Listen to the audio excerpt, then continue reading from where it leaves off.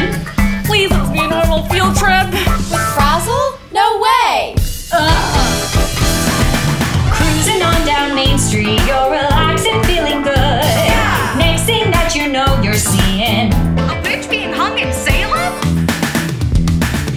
get a dolphin acid in the name of science. Take a left to JFK's murder. Take another past Chernobyl on the Magic Wonk Bus. Navigate with the Donner Party. I'm on the Magic Wonk Bus. See a bear fighting World War II.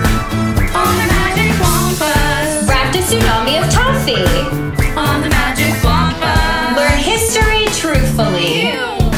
So buckle up your seatbelt, come on in and don't be shy. Just to make your day complete, you might see Hallie Flanagan's trial. On the Magic Wonk Bus. Step inside, it's a fucked up ride. Come on, ride on the Magic Wonk Bus. We arrived! Where are we, Miss Frazzle? Welcome to 1938. Well, at my old school, we didn't travel back in time. Wait, what the fuck? How is that even possible? This isn't the first time we've been in the Magic School Bus, and now you start to question our field trips? I mean, yeah, but we usually go to like a different country in the present, not go back in time to important historical events that literally impact the present day. Like, how is nobody questioning their existence right now? For our safety, the Magic Wonk Bus has given us temporary invisibility ponchos where the outside world cannot hear or see us to prevent any consequences to the events in the future. Come on, children, put on your invisibility ponchos. Let's talk about today's lesson. For this field trip, we are going to observe the Diaz committee hearings. As we discussed earlier, the Federal Theater Project was created to help support the arts during the Great Depression and provided productions that were subsidized by the government where people with different economic classes were able to see theater, most for the first time. Whoa. I never heard about that before when I heard about the history of the Great Depression. So, why was the Federal Theater Project so important anyway? Like, yeah, they produced plays and all, but that doesn't change anything. Well, it definitely did change something. Many shows under the Federal Theater Project were considered a part of the radical theater movement. Hallie Flanagan, the director of the FTP, helped produce plays that talked about current events and controversial issues of that time. There was racial integration on stage, plays with pro-union themes, and many more topics that were considered radical for its time. Due to this, the FTP faced a lot of disapproval from government institutions, creating challenges of censorship. I brought you all here to 1938 because Martin Diaz, the chairman of the Special House Committee for Investigation of Un-American Activities, declared an investigation into the Federal Theater Project, accusing them of communist propaganda. We are going to witness Hallie Flanagan defend the Federal Theater Project and its rights to exercise their artistic freedom. I want you to ask yourself during today's class, can subsidized theater truly be censorship-free? How have you seen examples of censorship and abuse of power in our political climate back in 2020? Just keep that in the back of your mind. Let's go.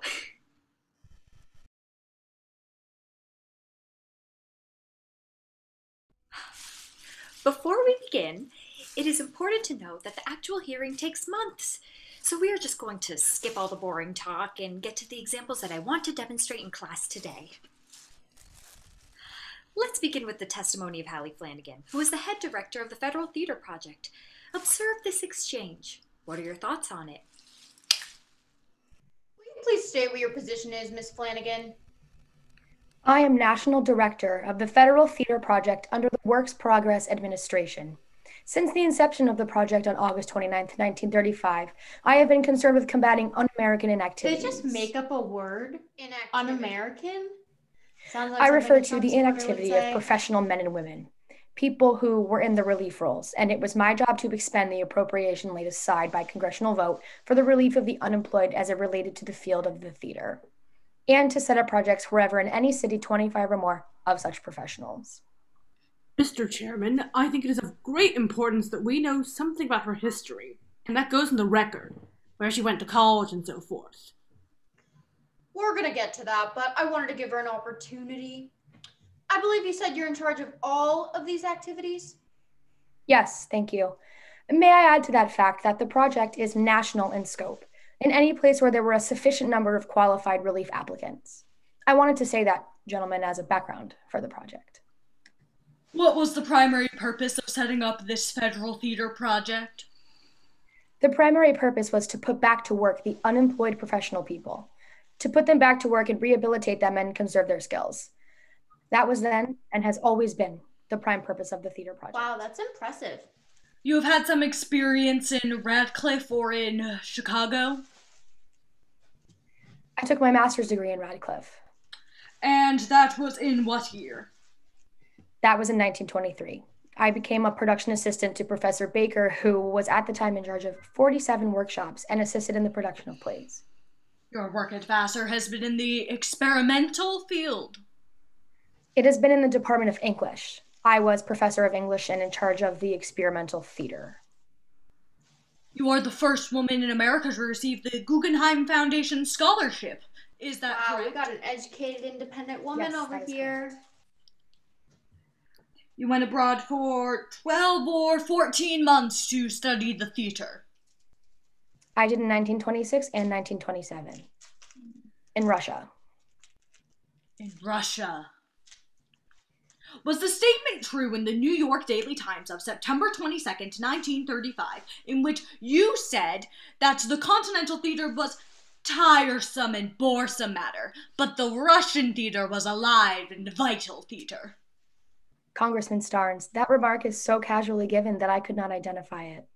I have here in my brief a statement of the countries visited, of the record. How much time did you spend in Russia, Mrs. Flanagan? I spent 2 months and a half in Russia out of the 14 months. But let me say, gentlemen, that... Did you spend more time there studying the theater than you did in any other country? Shut up! Let her speak! I did, because there are many more theaters in Russia than there are in any other country. What is it about the Russian theater that makes it more vital and important than the theater of the continent, the theater of the United States? He keeps interrupting her and asking her new questions. I would be Throw glad her off to on do that, purpose. but I would like to say that this is the first time that I have had occasion to answer that question. I have maintained consistently that we are starting an American theater, which must be founded on American principles, which has nothing to do with the Russian theater. I know, but you are not answering the question, Mrs. Flanagan. No! The Russians, if we are to go into this discourse here, are very gifted people. They are temperamentally equipped for the stage. They have had a long and exciting history of theatrical development, and I found a great variety of Russian productions extremely interesting. For instance, I went to their ballet a great deal. They gave a beautiful ballet based on fairy tales. They have a great many... All those fairy tales have a very little moral to them, don't they? In the ballet, that is not true. We are talking about the theater. Let us stay with Did the he theater. just gaslight her? In the theater, I saw a great many classics, and I saw a great many plays that advocated the Soviet form of government. I was concerned and had been sent by the Guggenheim Foundation to make a comparative study of the That tendencies. is not answering the question. Fucking audacity of this man! I think the witness ought to be allowed to finish her answer! I think the witness's answer should be responsive to my question. You are interrupting her all the time. I would like to hear what the witness has to say. Go ahead. The Guggenheim Foundation had sent me to make a study of the comparative tendencies on play production in some 12 European countries. The record of that trip is embodied in a book called Shifting Scenes, and I have here the clippings from all over the world and from every leading paper in the United States on that book. And I can only say, gentlemen, that not one newspaper critic, when that book came out in 1927, picked out anything that was subversive or un-American. Would you like to have me read quotations from the press clippings? No. Because that is not responsive to my question. I want to say this to the gentleman on the committee and to the witness. I have no disposition to interrupt the witness in answering questions, provided the answers are responsive to my questions. I appreciate that. But when it is not responsive to the questions, I reserve the privilege of calling the witness's attention to that fact and asking her to answer my question. Yes, but she was answering several questions, and you interrupted the witness when you didn't like the answer. I would like to hear what the answer is. I would like to also, if it is responsive. Wow, this is hilarious. Part of the witness's statement was responsive, and part was absolutely not. The witness makes her statement, and you don't let her finish it. You interrupt her, and I object to that. Let us proceed now.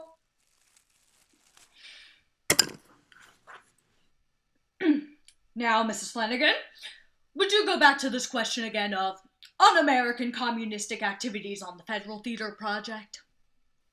I have never seen such literature distributed. I have never seen such notices on bulletin boards. In other words, if such has been done, it has been done without your knowledge and without your consent. That is absolutely true. All right. Now, you were speaking of Russian theater a moment ago. Do you believe the theater is a weapon? I believe that the theater is a great educational force. The Russians use it as a means of teaching class consciousness, do they not? Aw, Congressman, are you scared of theater? I should say that was You're the main scared theme of that Russian theater. theater was going to destroy Practically America? every play was Are you afraid the along those commies are lines, going to was it come after not, you in a Mrs. song and Flanagan? dance? Yes. And they use the system of selling block groups of seats at a reduced price to the working classes. Is that right? Oh no, the Russians are attacking us with discounted tickets. That has been It's done not in like Russia, Federal in Theater Germany, Project's and in whole France. plan was to make theater You more make accessible. mention of the fact in your own book, Shifting Scenes of the Struggle.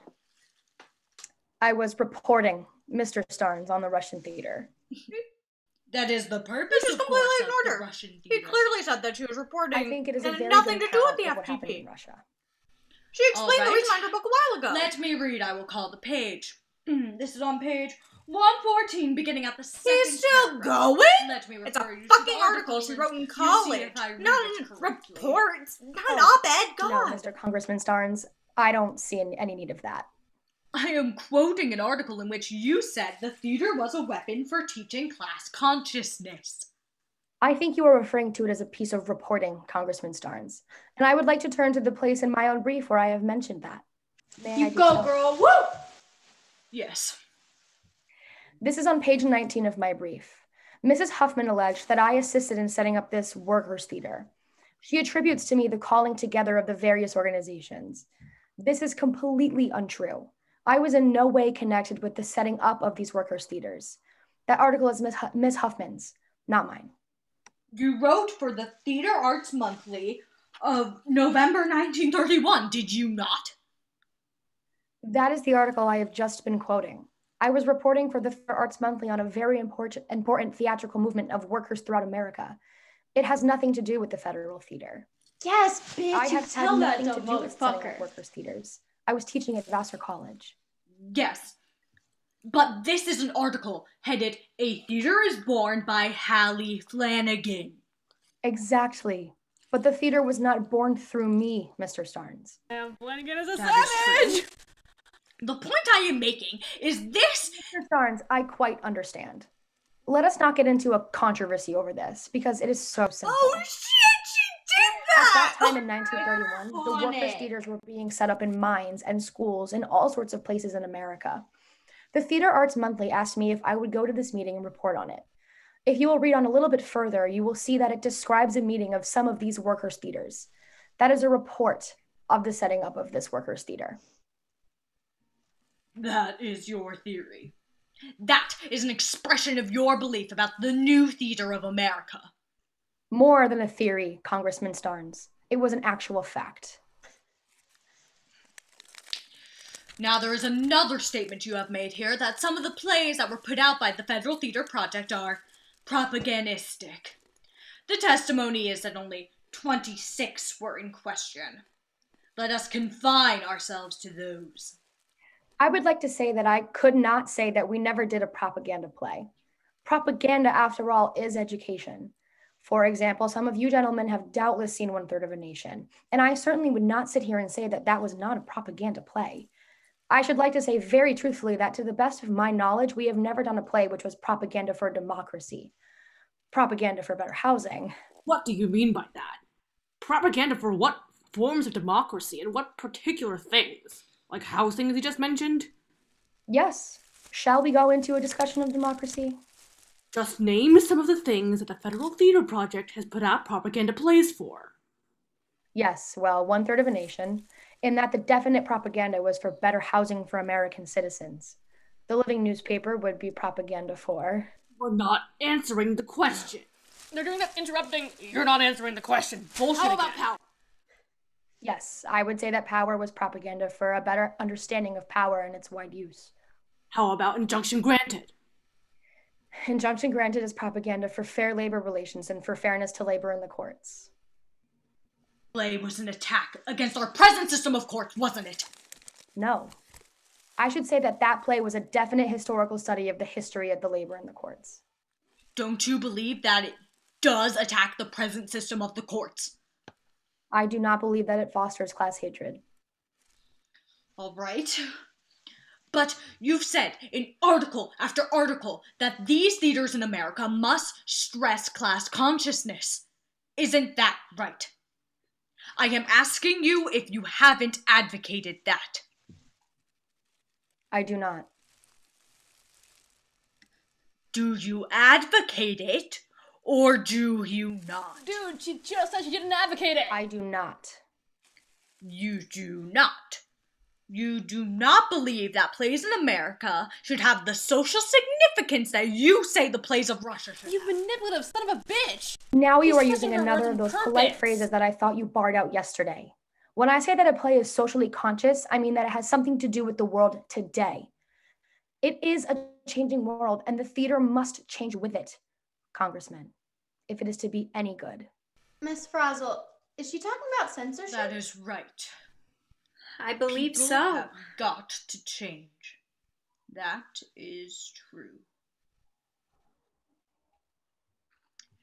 That is all I have to ask, Mr. Chairman.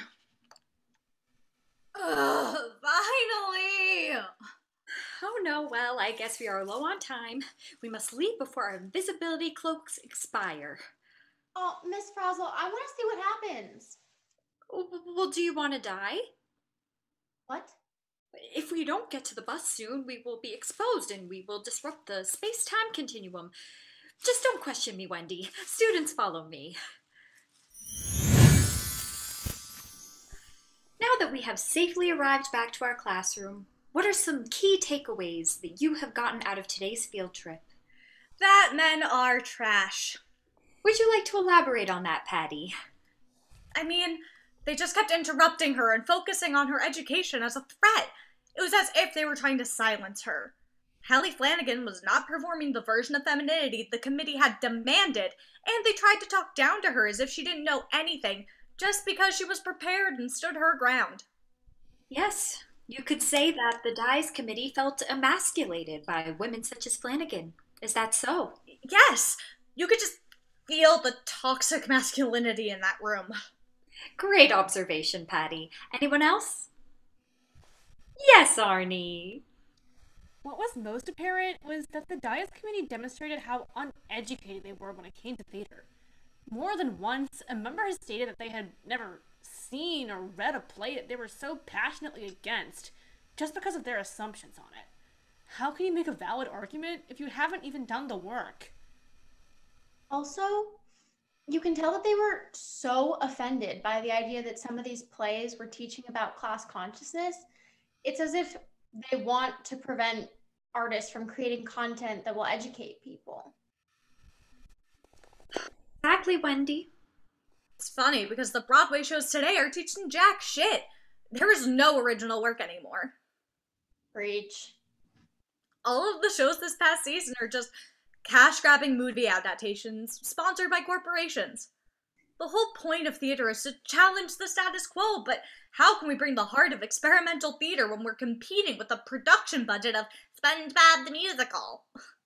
Broadway is too scared to put out anything radical because it won't appeal to the masses. What does that mean for the future of theater if it's only going to become singing and dancing advertisements? And with digital streaming content and live theater being overpriced, the industry has no choice but to think about money. Hell, most programs are defunded at the educational and nonprofit level all have to do with the arts. It just shows our capitalist society does not value it or inspire others to create it. At this point, art is dead. I understand your point, Patty, but the fact that you have these concerns and are able to think critically of the world around you is important in today's lesson. What do you mean? I mean, our world needs more people who are not afraid to criticize the ways that certain issues institutions fail to address.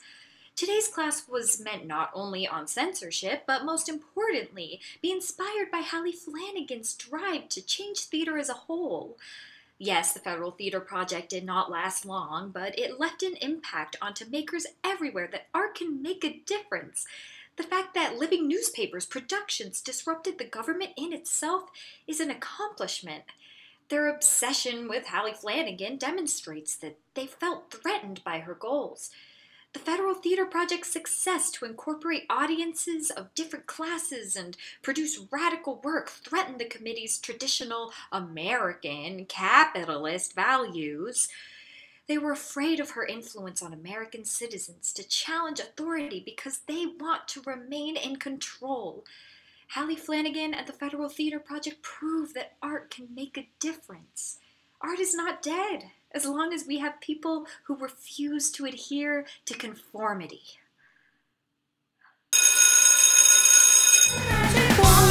Step inside, it's a fucked up ride. Come on, ride on the Magic Wonk Bus.